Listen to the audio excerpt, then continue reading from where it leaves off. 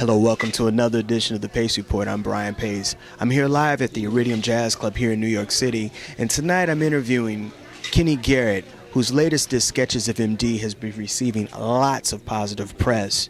He recorded it with the legendary saxophonist Pharaoh Sanders, but tonight he's also playing the Fender Rhodes as well as playing the soprano as well as his signature, the alto saxophone.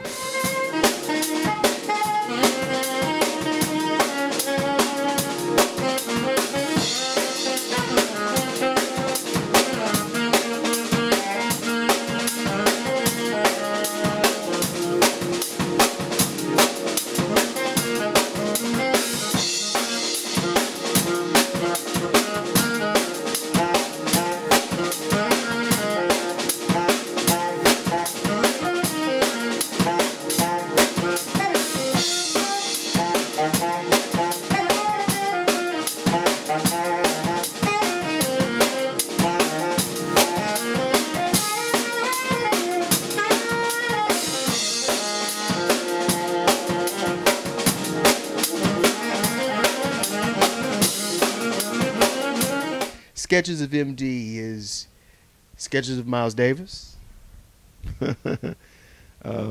There's a tune called Sketches of MD, but the album doesn't really represent this Miles. It's just really just a little piece of Miles. You know, we were just vibing on that particular tune.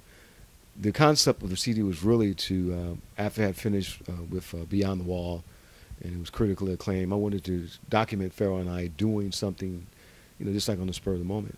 And so I decided we'd play at the Iridium, and we write some pieces and see what happened. And that was pretty the concept. You know, we just came together, we played a little bit the whole week, and I just put some music out.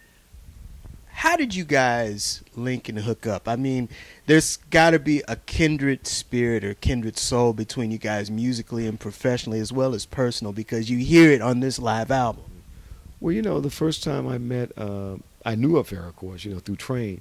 But the first time I heard Pharaoh, I was playing at Kimball's East in San Francisco, and I was behind the curtain, and someone said, "Yeah, I came to see Kenny Garrett," and it was Pharaoh Sanders. I was like, "Wow," you know, I was excited, you know. And so every time I would see Pharaoh, and he was playing in New York, he would say, "Well, bring your horn."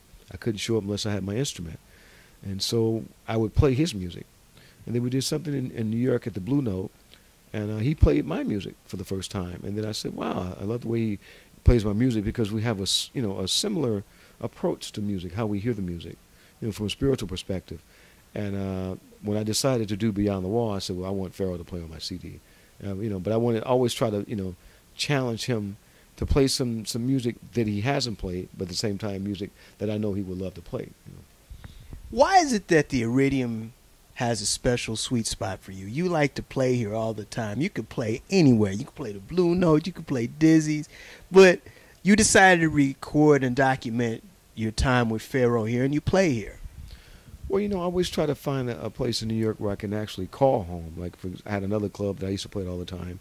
And I think with that, they just give me the flexibility, you know, to come in when I want to play and just, you know, work out what I need to work out. And this is the kind of situation I have here. You know, I just come in when I want to, and I just play. You know, and the people come down, they know I'm coming to play, so no matter where I am, it's that kind of party, you know. Now, this also, the Sketches of MD is also your first introduction and your debut on the Mack Avenue Records label. This has got to be a new approach to how Mack Avenue is choosing their artists. I mean, they have you, they have Christian McBride. I mean, why did you choose Mack Avenue? Well, first reason, they're from Detroit. And I was really just trying to connect, you know, back with my roots.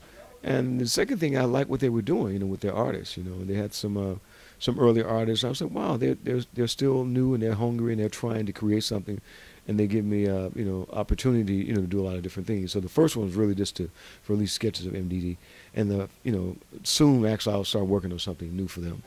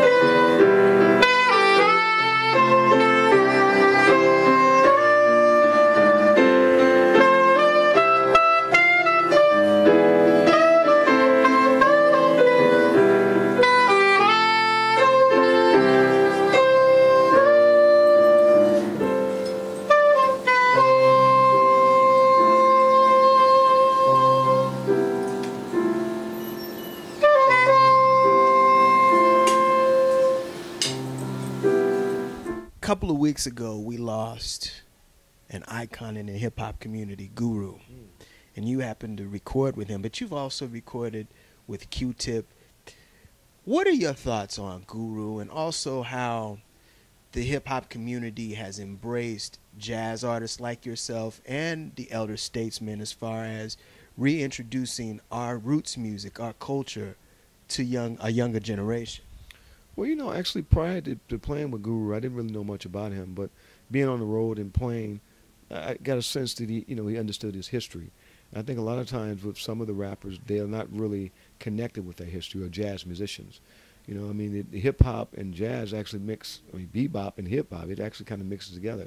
So for me, it was just easy. It was just, when people say hip-hop, I was like, well, that sounds like some funk music I played, you know, or it sounds like a beat we used to beat on top of the car. So it wasn't anything different to me, and from that perspective. But what I liked about Guru is that he was trying to bring musicians into the mix and change it up a little bit.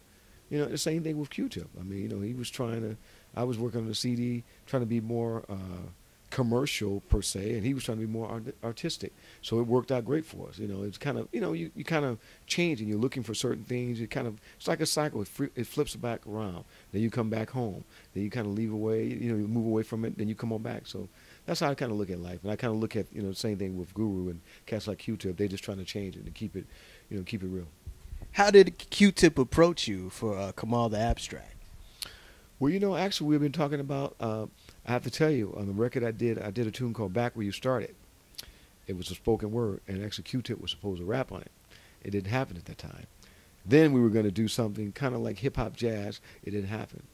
Then finally we hooked up, and, he called me. I just happened to run into him on the street. He said, man, I've been looking for you. I want you to come and play on my CD. And that's what happened. But, you know, we knew about each other, but we couldn't catch up, you know, because we were different cliques.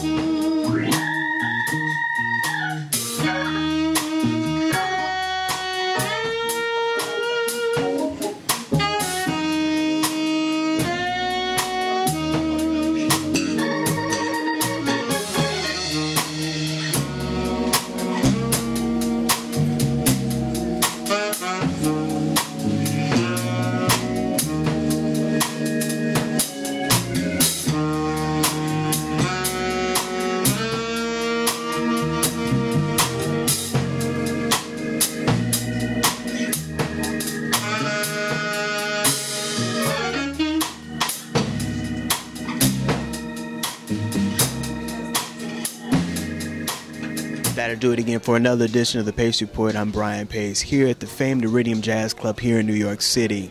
I'd like to personally thank Kenny Garrett for his time, his hospitality, as well as the staff here at the Iridium.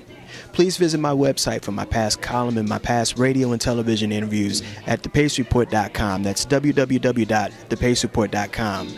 Remember, until next time, if it's in the groove, it'll make you move. Peace.